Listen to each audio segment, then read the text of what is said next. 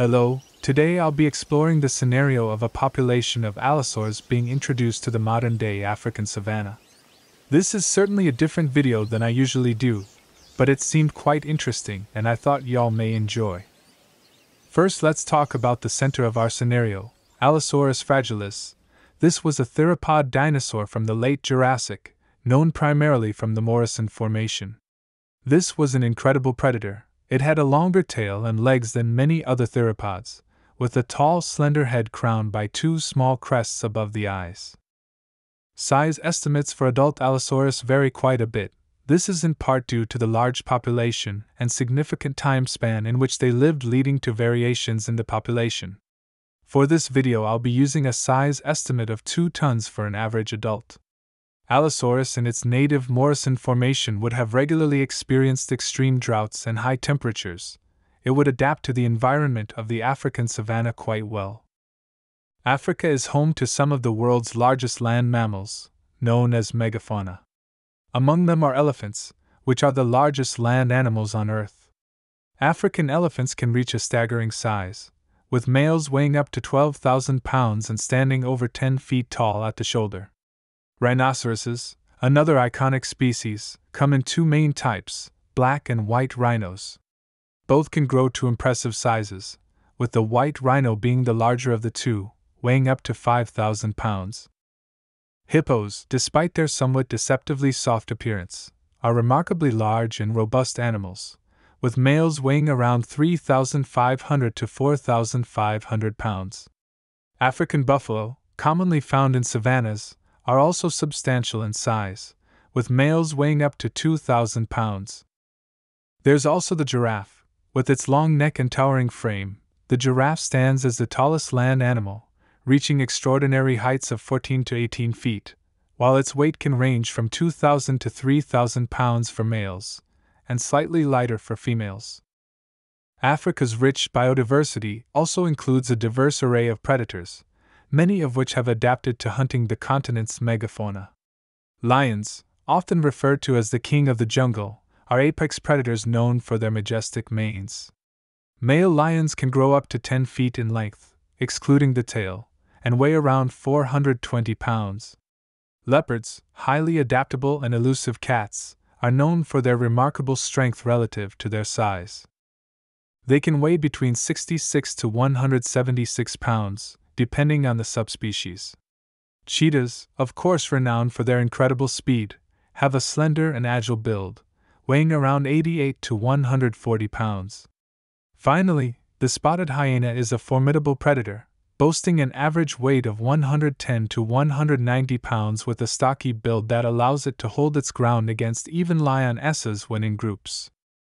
If Allosaurus were introduced now, it would immediately become one of, if not the largest predator of the Cenozoic, only in competition with Baronosuchus and Arctotherium, the short-faced bear.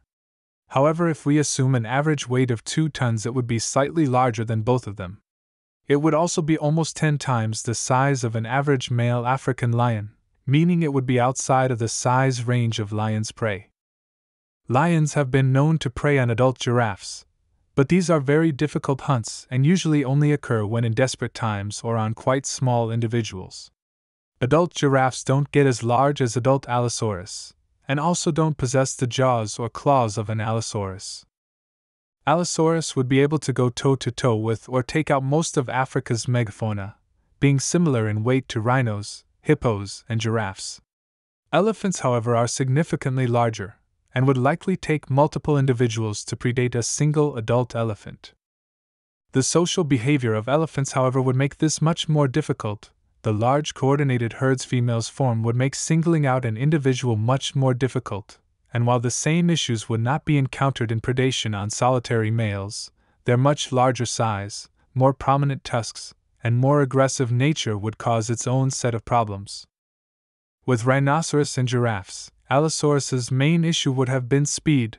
Allosaurus would have been noticeably slower than giraffes, even at top speed would barely be as fast as a rhino. Elephants, on the other hand, would have been well within the speed range of Allosaurus. The Morrison Formation from which Allosaurus hailed was home to many large herbivores that were larger or comparable in size to Allosaurus, and it is known to have hunted these from fossil evidence. It's also thought that Allosaurus would hunt in groups, using mob tactics similar to modern Komodo dragons. Allosaurus's interactions with the current predators of Africa would mostly boil down to it bullying them off of their kills. Allosaurus's much larger size in combination with predatory adaptations would make it almost unstoppable to the modern predators. Even young Allosaurus could individually or in groups push any other predator off their prey. The introduction of a new top predator would obviously have massive effects on the ecosystem of the savanna. There would be much heavier predation on adult elephants, hippopotamus, rhinos, and giraffes, but since these would be the species Allosaurus would rely on for foods as their populations reduced, so would Allosauruses, until they reached an equilibrium. Lions, however, could face extinction. The constant bullying they would likely suffer would be heavily detrimental for them. Allosaurus also had a very different reproductive strategy than most modern megafauna, with the only exceptions being crocodilians or ostriches. Allosaurus laid eggs, and likely a lot of them. This would be significant not only in its population dynamics within the ecosystem, as it would be able to replenish its population faster, but also significant in its interactions with humans. While human presence is famously horrible for populations of megafauna, Allosaurus's ability to have large batches of offspring relatively frequently would somewhat diminish humans' ability to hunt them to extinction. While it would still be possible, they would be much more resilient to human pressure. Some may bring up the extinction of the elephant bird and moa as a counter-argument. But these birds were ratites, and like most other ratites, they laid very few but exceptionally large eggs.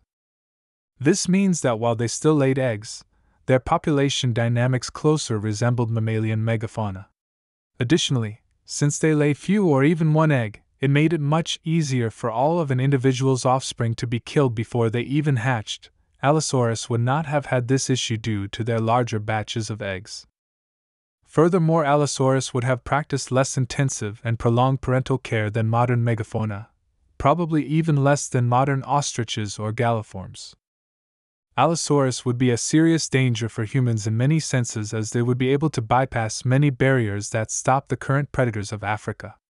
Chain-link fences and car doors would not stop this 2-ton hunter. It would have the problem, however, of being a much larger target. Modern big cats can ambush effectively in part because their size allows them to hide in places and not make noises where a predator, as large as Allosaurus, would be revealed. The introduction of Allosaurus into the modern African savanna ecosystem would have massive consequences, altering the entire food web and ecosystem. It would spell disaster for some modern fauna, especially the large carnivores. Eventually, the ecosystem would balance out. With a new top predator, this would be a very different savanna to the one we see now. Not to mention, it would reintroduce a species of non-avian theropod dinosaur back into our world, which would certainly have effects going forward, and would excite many. If you enjoyed, don't forget to like and subscribe, and if you have any thoughts, leave them in the comments below. I think this is an interesting scenario, and if you would like more similar videos, let me know in the comments. Have a good day, everyone.